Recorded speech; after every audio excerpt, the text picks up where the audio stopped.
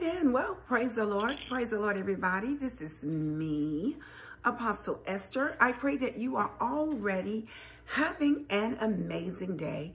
This is the day that the Lord has made. We shall rejoice and be glad in it.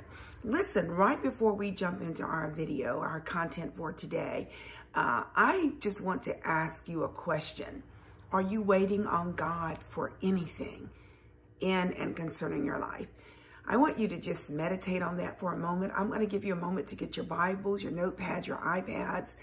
And we are coming right back with the gospel of the Lord Jesus Christ. I am an ambassador of the Lord Jesus Christ. That means that I'm a good news carrier of his gospel. I'm here to encourage, to inspire, and to motivate you. And listen, it's absolutely wonderful being back with you. We had to just reroute some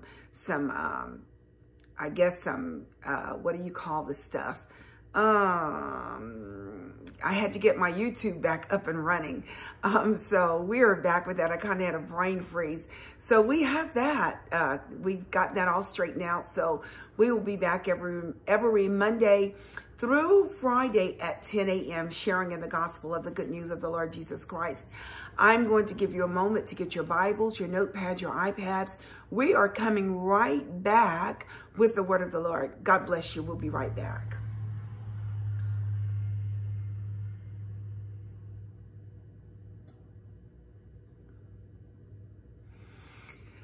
As promised, we are right back, and we are super excited to share with you what the Lord is sharing with us.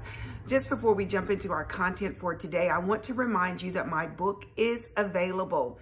Believers Believe and Believers Receive. That's right. It's available on Amazon.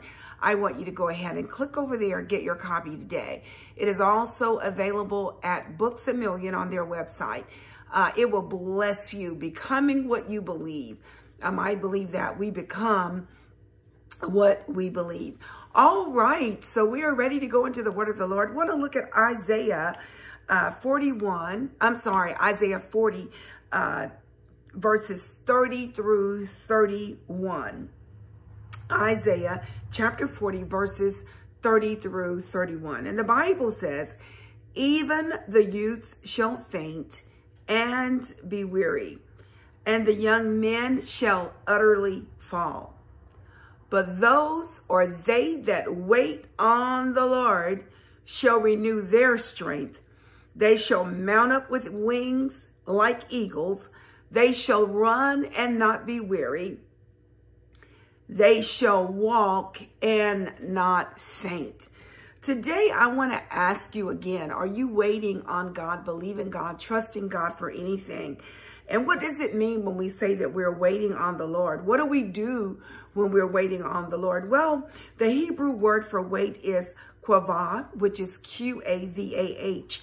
And it means to bind together. So while we're waiting on the Lord, while we're going through our process, while we're believing, while we're trusting God, the Bible says, but they that wait. So it means that there are some guidelines for us to abide by.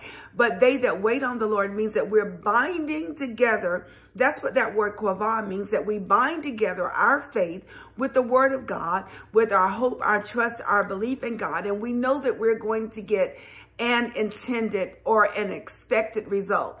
So the Bible says, they that wait on the Lord, they shall renew their strength. So while we're waiting, we're binding ourselves with the word of God. We're binding ourselves with the word of faith.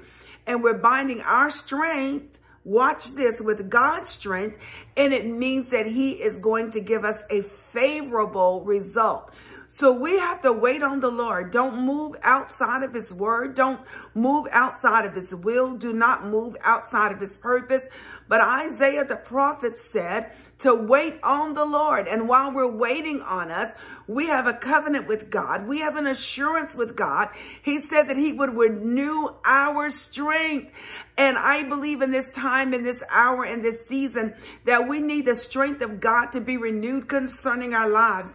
Some of us are just, depleted with our strength from going through COVID-19 and dealing with trying to acclimate to the new norm. And so we need the strength of God. And so Isaiah comes and said, listen, I've got good news for you. Isn't it wonderful when the Lord gives us good news? On yesterday, I had really gotten this revelation from the Lord about the strength of God, and we're going to be coming back talking about that.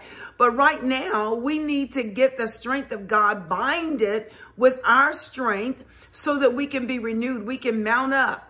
The Bible said, as the wings of an eagle. That means that we have the strength of God.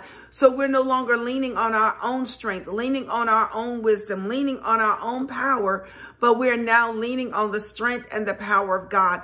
I tell you, that word just has blessed me on this morning, because I realize that it is not my strength, but I do need the strength of the Lord. And the Bible says that when we wait on him, when we wait on him and we are being of good courage, the Bible said that he will renew our strength. So I want to encourage you on today to just wait on the Lord. Amen. He already has the answer. The answer is already in the word of the Lord. And I'm really learning in this season of my life that the word of God really does come alive. I have been saying that for years, but I am seeing God's word come alive concerning my life, come alive concerning Apostle Chris's life. I've seen his word come alive concerning King's Court Ministries and those that are connected with us. So I bless God that we have learned to wait on the Lord. While we're waiting, we're praising him. While we're waiting, we're blessing him. While we're waiting, we're trusting him. But we understand that as believers, there is a favorable outcome. The favor of God is all on our lives while we wait. And knowing that we have God's favor released on our lives, it gives us hope. It gives us confidence that everything is already worked out. It's already all right. I want you to be encouraged on today. Wait on the Lord and be of good courage. Be of good strength, knowing that God is mounting us up. He didn't say that he was tearing us down, but he said he was mounting us up with his strength.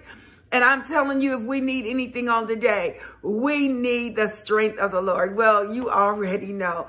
I am Apostle Esther Sanchious. I am an ambassador of the Lord Jesus Christ, a good news carrier, here to encourage, to inspire, to motivate you to keep on keeping on.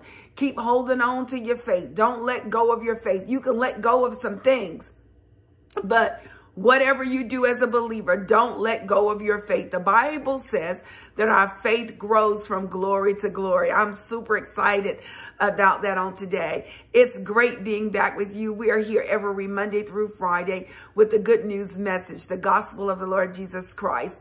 I want you to, as always, have an amazing day. Check out my videos. My goodness, we have so many awesome videos available to encourage, to inspire, and to motivate you. So I want to encourage you to go ahead and go through my archives. Find something that will inspire your heart. Find something that will carry you through your day. Also, amen, for tangibility purposes, my book is available. Believers Believe and Believers Receive. That's right. It's available at Amazon.com as well as Books A Million. If you inbox me, message me on Facebook, I can go ahead and autograph your copy, and we'll just go ahead and let you know what the shipping and handling will be for that. But you can get your autograph, your signed copy of this book that is fresh and hot off the press. Believers Believe and Believers Receive. Have an amazing day. We will be back on tomorrow, again, talking about the strength of the Lord Jesus Christ. God bless you.